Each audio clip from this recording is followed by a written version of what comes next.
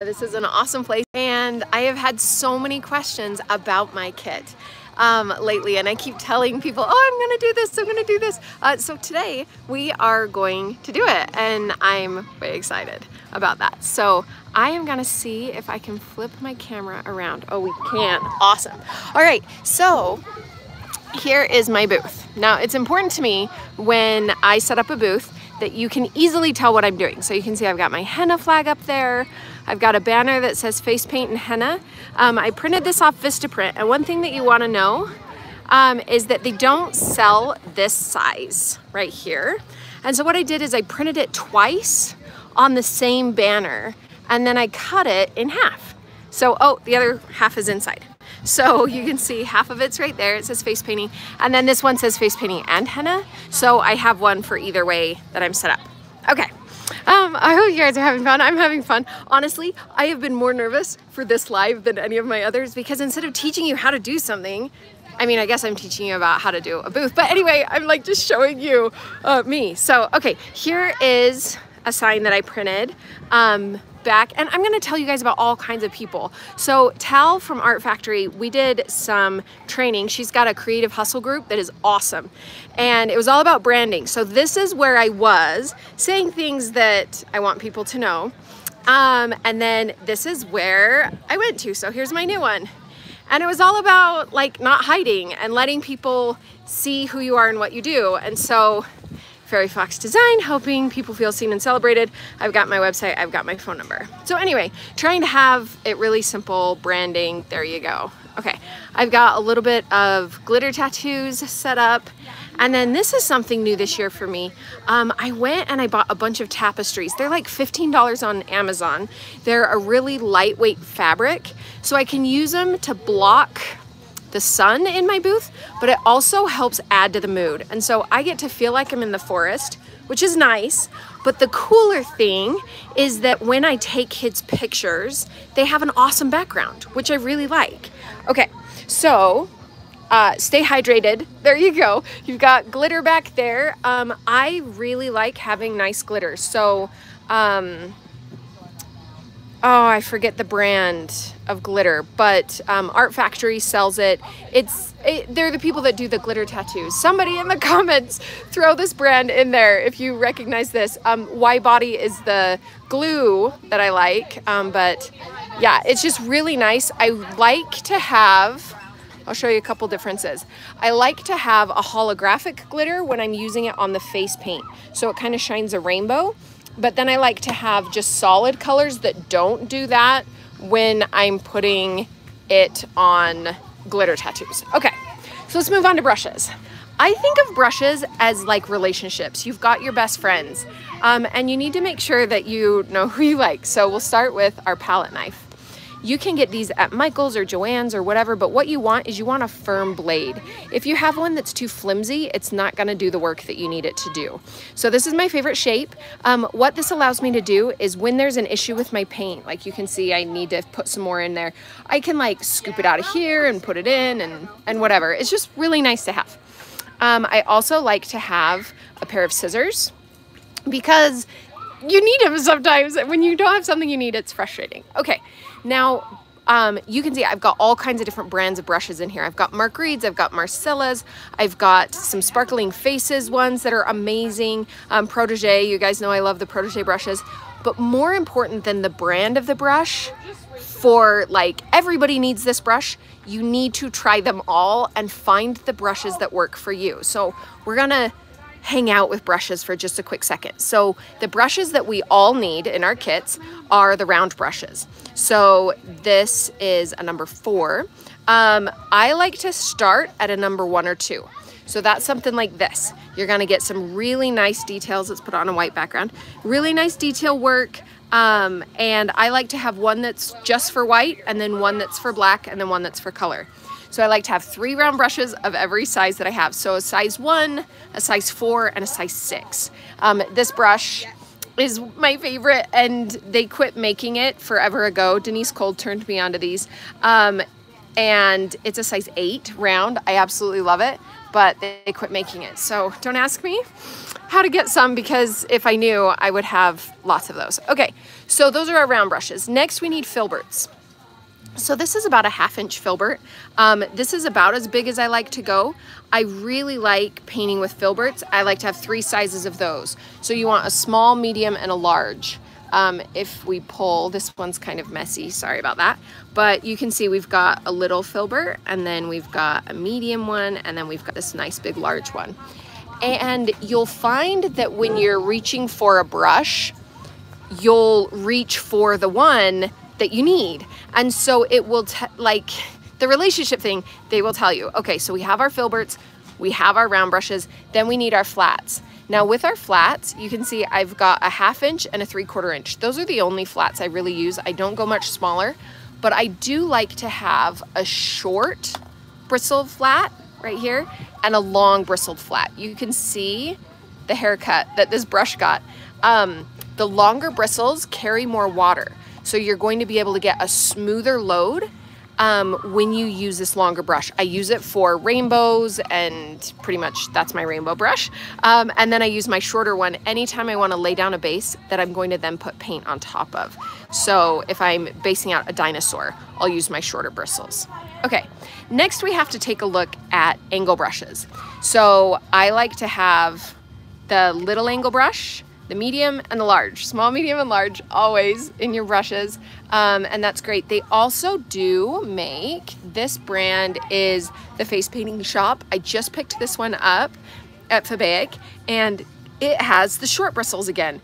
And I am still learning to dance with that brush. I do think of the brushes as a dance partner. So my hand is the man and the brushes are the female. Lead, follow, and amazing things happen. Okay, so specialty brushes. Once you've got your basics, there are a few specialty brushes that I guarantee are worth playing with. So first one is the petal brush or the Flora brush. They kind of do the same job. The Flora just is a little bit fancier. So these are brushes that have a lot of bristles and they go down to a smooth tip. This is our double loaded petals. We can do leaves with these. They're really great. I would definitely recommend having some of those in your kit. And then the dagger brush is really fun. It's a little bit tricky to control, but that's part of what makes it awesome, is that we don't have perfect control for this brush. So again, this is a Face Paint Shop one, 1/4. I love this brush, so that's a really good one. And then if anybody wants to do the work of posting links to anything, this is a video that is link friendly. So if you sell some of this stuff, or if you love to buy it from a certain somebody, feel free. Let people know where to get this stuff because it's awesome. This is Marcella Bustamante brush. This is a script liner brush. So as you can see, this is, oh, Ashley, thank you. Love you too. Okay. Here we have super long bristles, and this allows for more water, and more water means more paint. So this can do some incredibly long lines. When you have longer bristles, it doesn't matter if you're looking at an angle brush or a flat brush or a round brush, you have less control. When you have less control, elegant, beautiful things happen. But you have to be willing to have less control. It's like having a high-spirited horse. It's awesome, but it can be scary. So there is that one. This one, again, it's another Marcella. Love this brush. This is a long bristled filbert. It's the first long filbert bristle I had. Oh, what do I use the dagger brush for? I'm so glad that you asked, Cass. Let me just show you really fast what you do with a dagger brush, because you guys aren't gonna believe it. Okay, so get it wet. We're gonna come over here and we're gonna load it up. Now remember to take your time when you're loading. Sometimes kids almost get impatient with me because I'm just sitting here having this little loading party. And it's a personal part of the face painting journey. So when you're touching the kid and you're painting on the kid and you're doing, you know, that's all with them. Loading is just me. It's me and my brush and my paint. So I'm just getting it nice and creamy, and now I'm happy. Okay, so now we need a knee because I don't have a kid. So, oop, there's my knee. All right, here we go. So it's loaded really well. This has a really long side of the brush and a really short side. So this brush, I love it for Spider-Man. If you stay on the edge of the dagger brush, and you push and pull. Look at that beautiful teardrop. So this teardrop is going to always have a point because we have that pointy edge.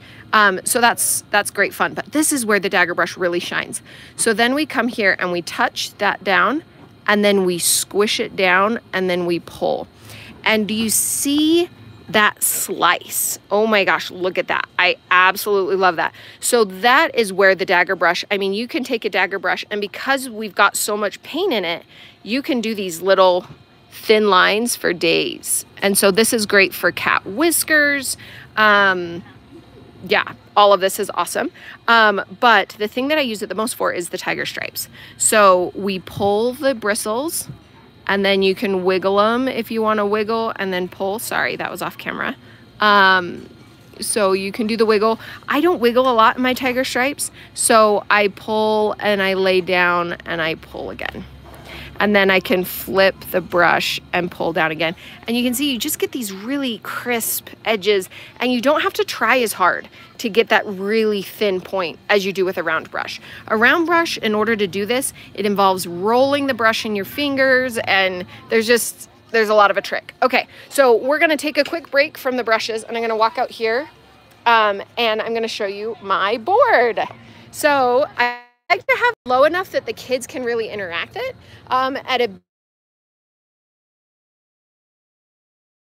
and so often what I'll do is I'll have cards made on the table that match, and so then I can hop over and do it. So here, these were made at Staples.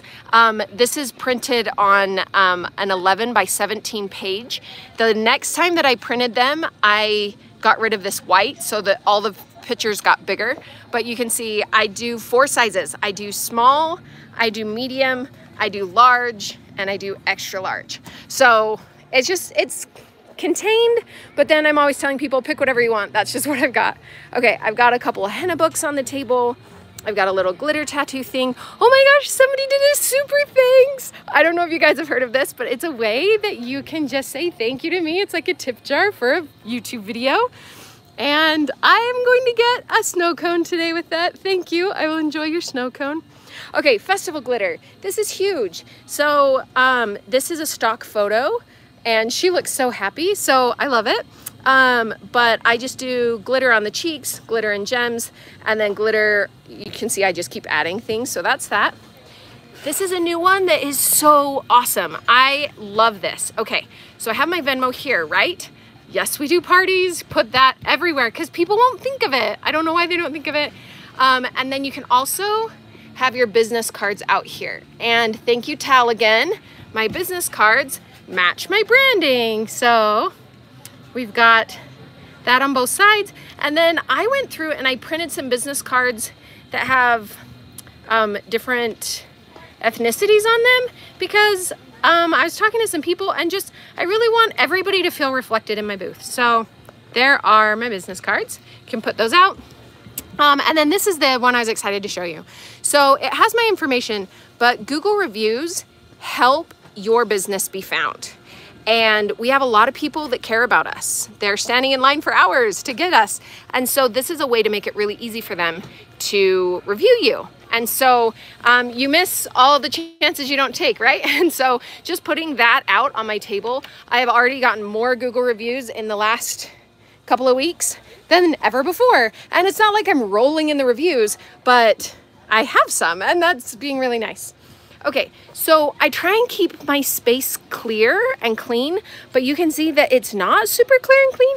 And so being able to have like a cup where all these brushes go. Annalie, shout out to Annalie. I picked up some of these awesome super full brushes and I'm still learning how to use them. So ask Annalie how to use that, but her stuff is so cool. Anyway, okay, so then here is this really cool wig tape that works. I got that on Amazon, and that is how I do my gems. So this is my journal. It also has my schedule in it. So if somebody wants to check a day or whatever, I usually have them email me, but I like to have it in case I need to write down notes or whatever. Here are my loose gems. If you end up with a really rainy day or something, it can be nice to have something to do that doesn't take a lot of brain power. So then I turn my loose gems into these really fun little gem clusters. And throw a comment down below if you would like me to make a video on how to make these. If you guys all already know, then that's fine and we don't need to do that. But you can see like every single one is its own little awesome thing. You can make them bigger, which is really fun. I love this one. And so I don't try and sell these. I have it with my festival glitter pairing, but I use them on the cute little kid or on the design that I'm like, oh my gosh, I'm in love with this design and I really want a picture. I'll use that. Next, the festival glitter. My current go-to. Oh my goodness, I love these. This is the UV palette, but here you go, vividglitter.com. These are awesome, and the reason is because I hate lids. I hate all the time. Okay, the tape for the gems, good question. That is, it is wig tape, so it's not, that's not a brand or anything, that's just what it is. So this is what people use to get their wigs to not move around. So because people have been using this to stick things to their face, I feel really confident that I can use this to stick things to people's face. It's just a double-sided roll of tape. You can see there's an angle cut on it. So all I do is I just cut it right there, and then I have my piece to put gems on. Okay, so back to here. So this works super great because it just pops open, and now I have all these colors. So if I've done a fancy design like an ocean scene or something, I've got blue that I can put that in. And then I've got some green, and these ones are mixed a little bit. So this isn't exactly a certain palette that you can buy, but this palette size is my favorite. I love it. And then let me just show you how cool this is. So back to my awesome knee. So we grab some of this purple, and I'll even like double and triple load my finger. So you can also use, like disposable like Q-tips and stuff if you don't want to put your finger in your glitter. But then all you have to do is just touch down. And you can see like you just smear it around and it goes right over the paint without smearing the paint, which is just awesome. Now you can't rub it in there or you're gonna end up rubbing some things off. But if you just do a really nice quick little glitz, oh, it's fantastic. And I'm gonna be sparkly all day, which is fun. Okay, so this is a current must. It has replaced my loose glitter on top of the designs for most of the time. Okay. We're almost done, you guys, which I'm really happy and also really sad about that. But let me just show you my paint. So I love to have a water well. I actually currently have been painting with 2 of these, which is amazing because you have a wash water and then you have a rinse water. So if you have one, you can see I've only painted a couple faces and it's already getting kind of murky. If I have a second one, then I wash everything here and then I go to my second one whenever I load. And the loading water stays clean forever. Now, maybe not forever, but for a long time. I've also played with the rinse well to use that as my loading water. Anyway, but whatever your water system, that's been really fun for me to try. Okay, now I am at a full-blown festival. This is my paint. Like, I love this little thing. So this came from Art Factory. They developed this, and I'm so glad that they did, but you can see it just lifts right out. And so you can have a bunch of these that are ready to go. And then this is just a laptop case. We're all familiar with those. And so your laptop case is something that you just put the paint in. It holds 1,000 grams of paint. So if these were each 25 gram little 1-strokes and these are 50 grams, I did the math. That's awesome. You can repot from a 1-stroke or you can load this yourself.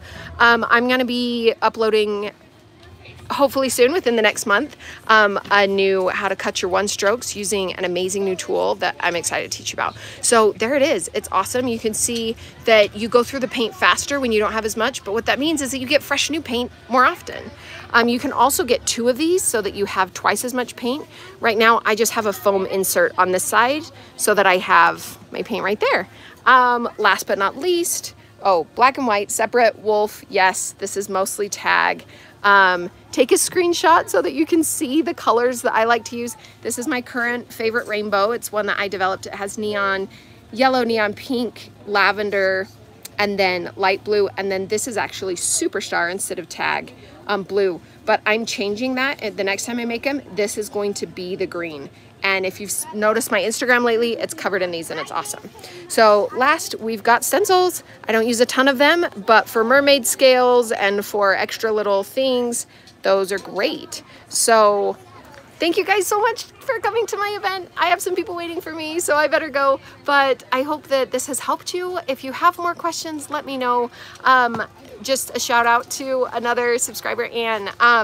So today I have all of my stuff on the right side, and I really like it. I'm lying. It's on my left side. I have it on the left side. I like to switch and have it on the left one day and the right on the next day, and that helps my body twist one way and then the other so that it's good. I missed the last comment, something about noticing a pop-up. I'm sorry. Let me see if I can pull them up. No. Oh, there we go. Hi, notice pop-up has walls. Do I ever use them? Yes. Yes, my pop-up is undercover. I love this tent. The walls are on a curtain system. Let me just show that to you real fast. Guys, I'll be right with you. Okay, hold on. Here we go. So these hook to a wire at the top of the tent, and then all I have to do at the end of the day before I leave is I just open this up and boom, I just pull the curtain. And there's no rolling it up or dealing with Velcro or any of that. And it just opens and shuts. So love to you all. I hope your summer is going well. And I'm proud of you for things, and I'm sorry for the other hard things. And I just hope you keep sharing your stories with me, and I'll keep sharing mine with you. Love you guys. Hello to Peru. Nicole, you're welcome. Thanks everyone who joined. Bye.